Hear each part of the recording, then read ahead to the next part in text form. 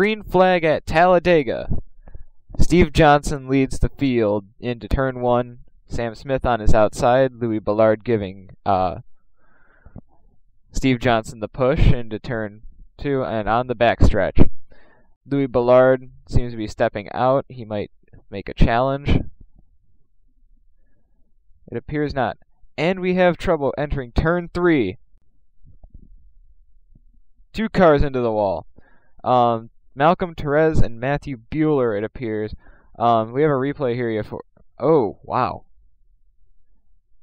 Perez tagged the wall pretty hard. We're going to get an onboard view from Bueller here. Just looks like Perez pulls up into him. They go 4 wide. And Perez is pulling into the pits. It looks like he's out of the race.